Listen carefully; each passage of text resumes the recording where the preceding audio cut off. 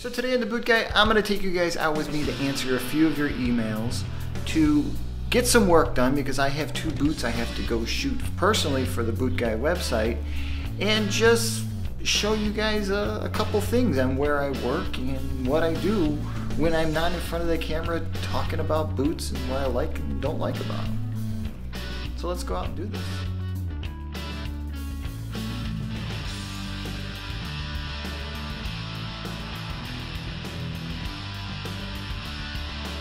So you guys have commonly asked me questions about gear lately, about what I use to shoot with and how am I producing the videos, what programs am I using in the back end, and stuff like that.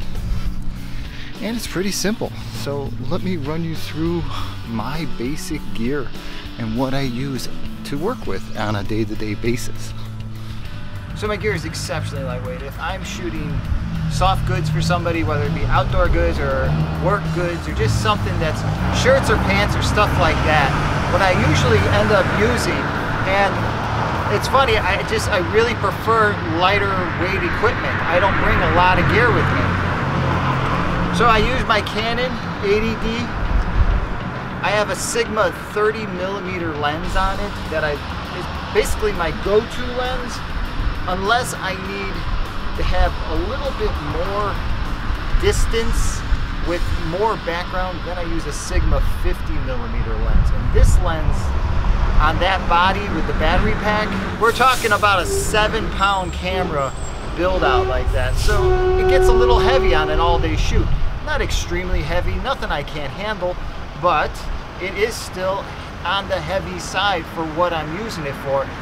But at the same time, I don't have a ton of gear. I never really shoot models outside of an outside environment. I don't shoot interiors, and I just don't like shooting the interiors with the models, especially if it's a new designer. When it's a new designer, I really want to get them out because they're hiring me for that more gritty, urban type feel of shooting.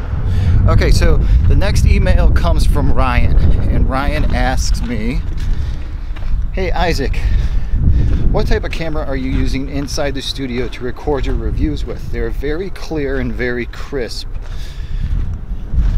It doesn't seem to be that you are shooting on a 4K camera, but yet it looks really good on YouTube. Can you tell me more about it? Thanks, Ryan."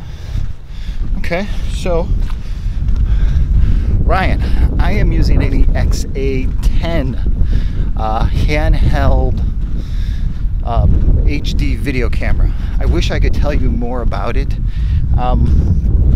At first, when I was shooting the first few reviews, like the first 50 or 60, I shot most of those reviews on a DSLR, and the quality of them, as you guys can tell, was pretty poor. Focal issues and stuff like that. And it wasn't until I moved into getting this video camera when I thought that it was the next step. I picked it up right after I became an affiliate with Amazon, and it seemed to make a lot of sense. Instead of them paying me for things, I could get gift cards and credit and stuff like that. So I just wanted to up the equipment rather than just get the money and then go around. And Amazon had a lot of great deals and a lot of different stuff. Now the beautiful part about the XA10 is that it's an older video camera now, so the quality isn't there. It's not 4K, but for what I do inside, showing off the boot and just trying to get you guys a better idea of what it is you're about to buy, I think it works pretty good. So Ryan, thanks a lot for the question. From Aaron in Minnesota. Aaron writes to me saying, "Hey Isaac, I follow you on Instagram and Twitter, and lately I've realized you use a location called Jeff's Red Hots for a lot of your tags." I do, because I eat at Jeff's quite often. Could you please show me what the hell is so important about Jeff's Red Hots? Thank you, Aaron. Okay, well Aaron, in my opinion, Jeff's Red Hots probably has the best hot dog in Chicago based off of toppings and style of dog. But don't take my word for it. What do you say we run over to Jeff's and grab one really quick before I get to shooting these boots?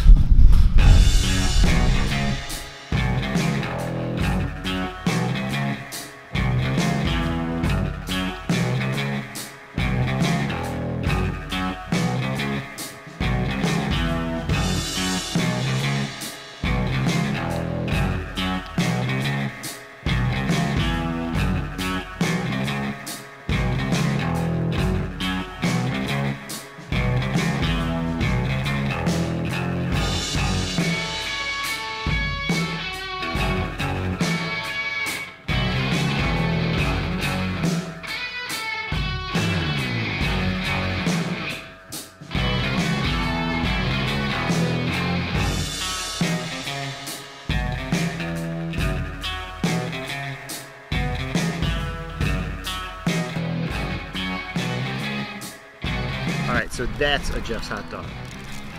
Bun, hot dog, sauerkraut, hot peppers, pickle, tomatoes, onions, and relish. Just the perfect Chicago hot dog, in my opinion.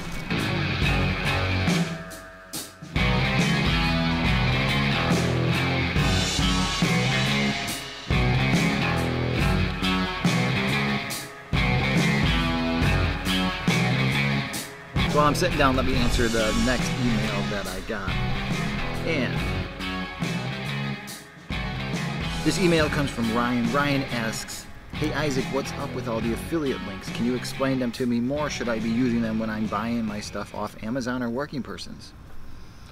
Ryan, the affiliate links are ways that I can take my videos that I make, my review videos, and make a little extra money on them by you guys either buying the product or buying something within my affiliates account. At any time, if you're enjoying what I'm doing and you just want to help out, the affiliate link is the best way that you can help me out. If you're looking at something on Amazon, just shoot me over an email and I can send you over a couple links to the products that will give me a percentage of that sale in order for me to keep making the videos and to keep the quality of the videos up.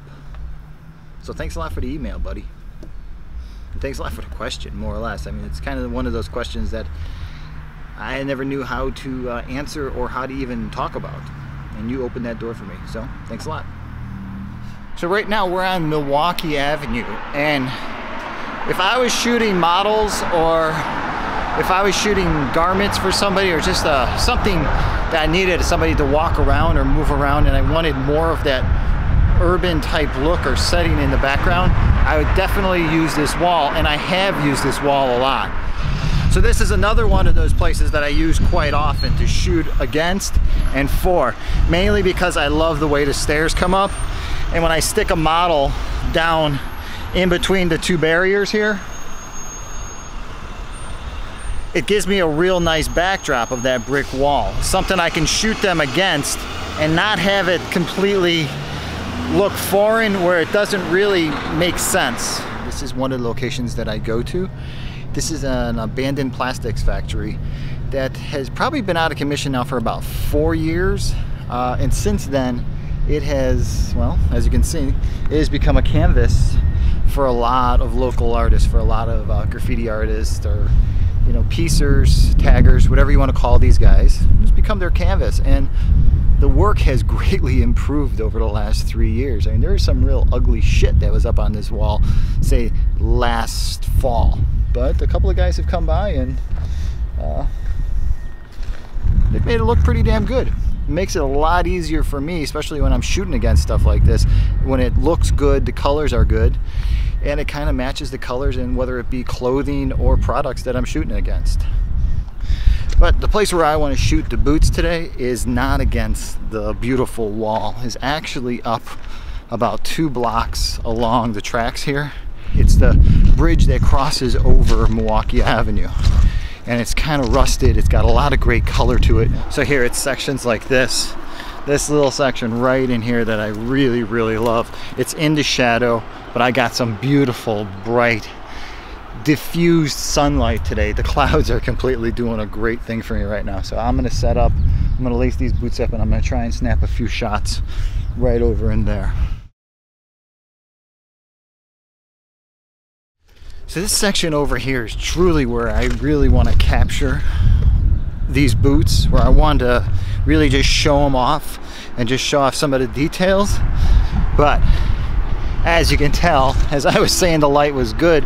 The light was good in the shade, but now that I'm here in the place where I think everything would look really good, it's just way too bright.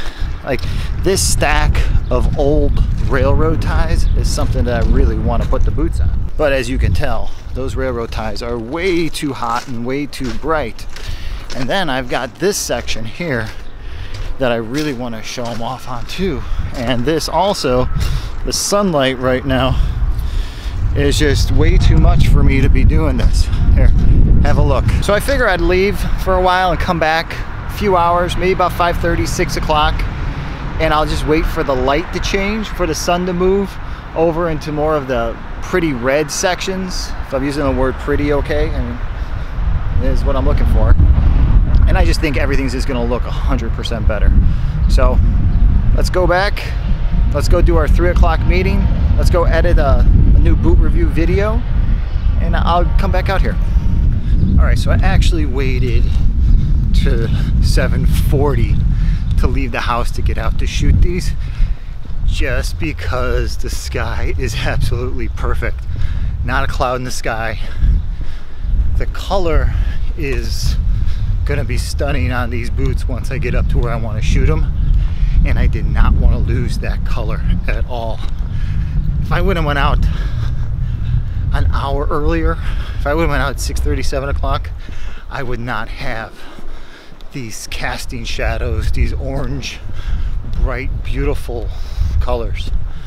So let's get to the location and let's finish shooting.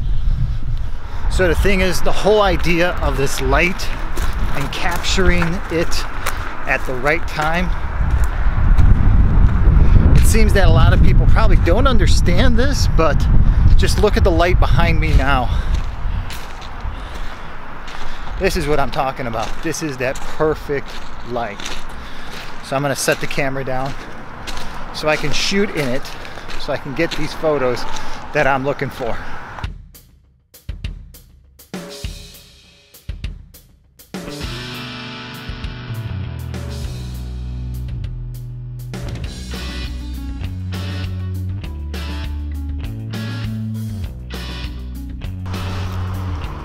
So just so you guys fully understand what it is I'm talking about when I say how beautiful this light is, check that out. It's like a dream. It makes the boots look like a dream when they're that well lit and just perfect.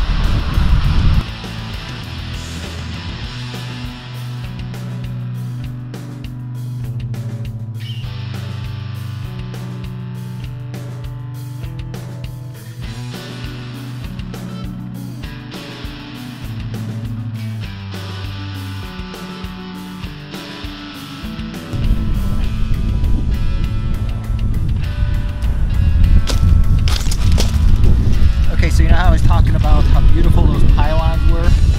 And I kept calling them pylons, but really I meant railroad ties. Just check out these photos from there. Look how beautiful that background is on there.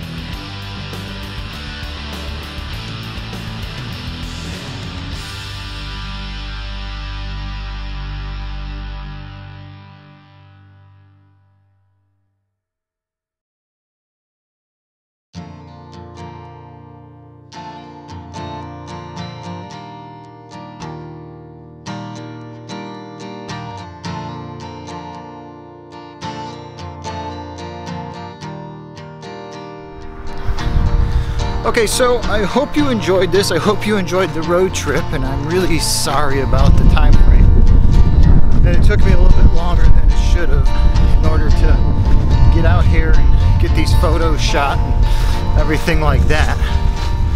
But I did it.